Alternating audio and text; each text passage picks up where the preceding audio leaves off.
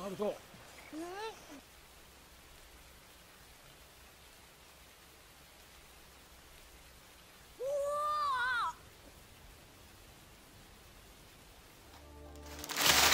Hey everybody, Bam Collectibles here today to showcase one of the coolest videos that I've done in a while. We are going to be building Ichiraku Ramen Shop out of... This is not an official product, but I'll go over some of the details after we take a look at the minifigs. So starting off, we have Jiraiya Sage Mode Naruto, where the cloak can be removed, so it can be looking normal, and then Kakashi with a lightning blade. Then we have Teenage Sasuke, Sakura, and Teuchi, or most commonly known as the Ramen Guy.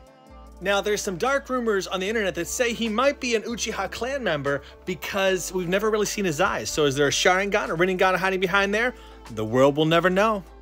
Jokes aside, he is definitely a character in the series that I think everybody universally loves and enjoys. Now, one thing I'll mention about this build plate that we're doing in the background is that it's had a little bit of a bend and a warping to it. It's not fully flat. I think that's because these are, unofficial types of products.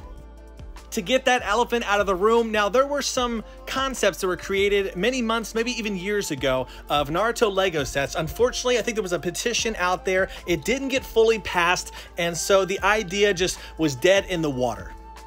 Lucky for fans, China had another plan. So these are bootleg versions of less that somebody created, but when you get everything together, it does fit and sit pretty well for the most part. But again, the quality, as you saw for the build plates, is a little off for those larger, more thin pieces. Because I know many will ask, where did you get this from? I did want to include links in the description, so at the very top there, you can check that out and see for yourself. Now, I did want to take a moment to build this one piece right here. I was actually thoroughly impressed by this. This is a refrigerator that we're building. One of the things that I was so amazed to see while building the set is that they managed to bring to life the whole ramen shop, not just the outside of it, but the inside of it, what the kitchen would look like, what Teuchi's bedroom would even look like, what his toilet even looks like. Stay tuned for that.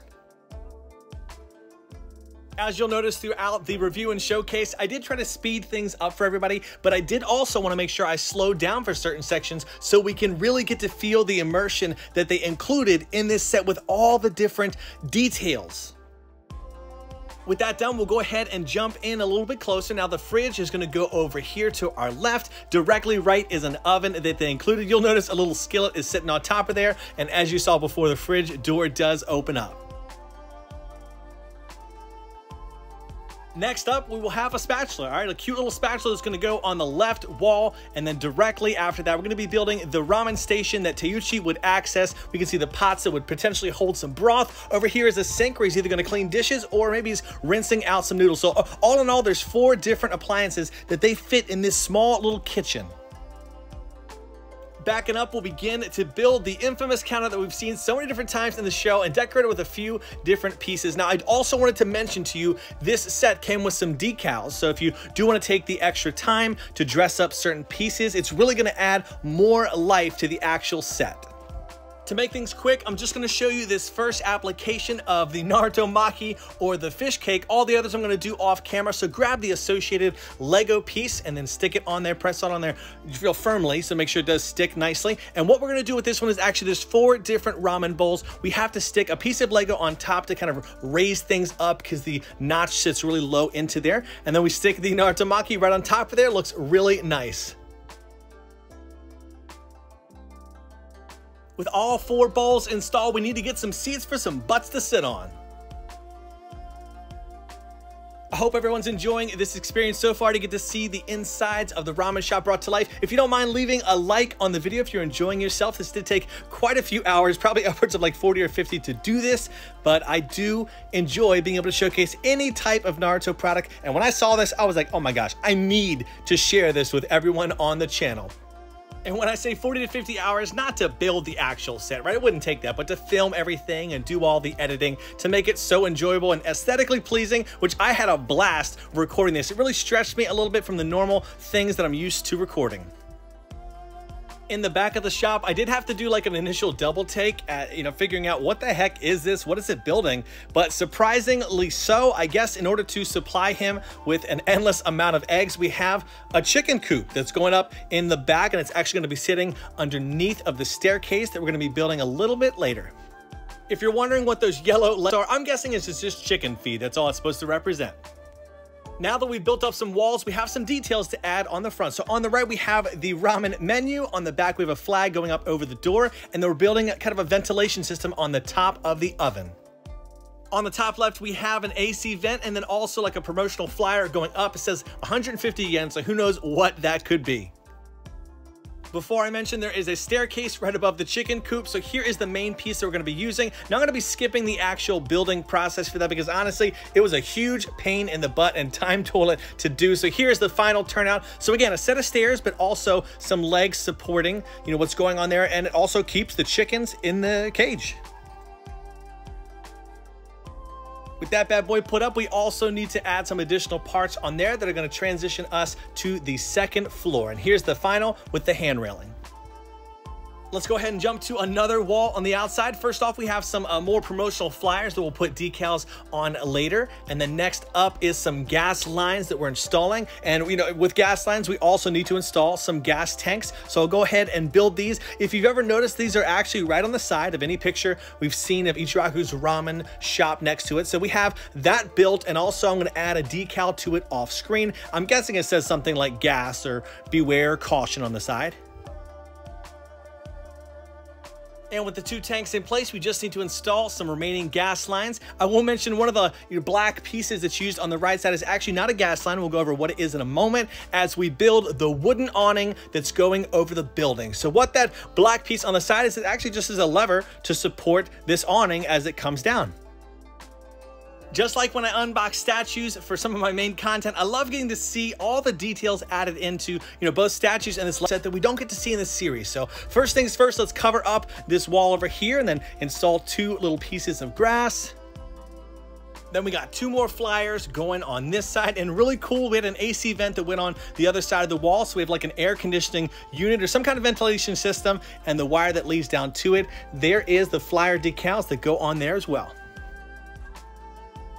When you think about Ichiraku's Ramen Shop, what do you think about, right? It's those flags that are sitting at the very front of the building. So first off, we do need to build the awning or the arch that goes over the top way in order to support that. And then here is the actual archway that the flags are going to attach to later. So we get that bad boy on there and see what the flags look like.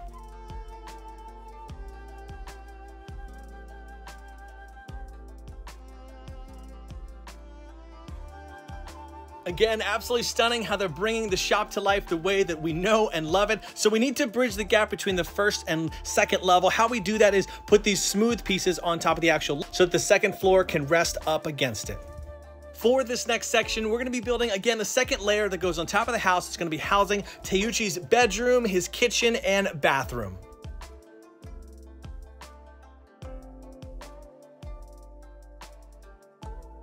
That is pretty much the foundation for the second floor. Now I do need to switch angles because we're building a lot higher. And I wanted to point out on the left side is the bathroom. You can see the tub and the kitchen tile. I'm sorry, the bathroom tile. And on the right side is his bed with some yellow pillow. Let's continue to build on up.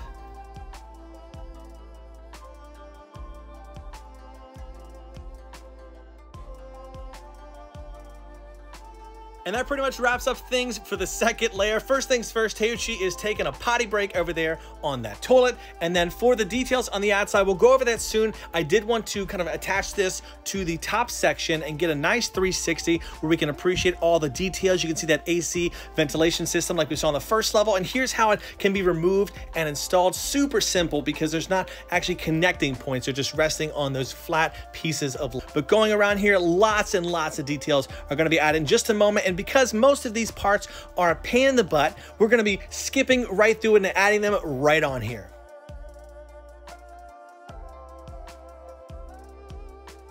With every brick and every layer, it's beginning to look more and more like the shop that we know and love from the show. So I love the contrast of colors. It's kind of messing with my my OCD of loving even things where the slats are kind of slanted and sideways. That's not by error. This is how it's designed and how it's supposed to be. If it had it my way, I'd probably make everything even because I like symmetry, but this is how the set is, so we're going with it. To literally top things off, we have the roof, which I built separately, and similar to the secondary layer where the bottom we have to have those smooth sections where it just rests on top of there. And then also, if you see off to the right side over there, there's a power line that they added onto this set. Now, here are my thoughts on this power line. First off, it's ingenious how they brought it to life. It's brilliant, all these different pieces coming together, but I have to say, for me personally, it just takes away from the set altogether and the actual ramen shop. Now, I know, it's great to add different layers of realism to the set to bring it to life. And you'll see here some like power lines that you'll use to tie in different pieces together.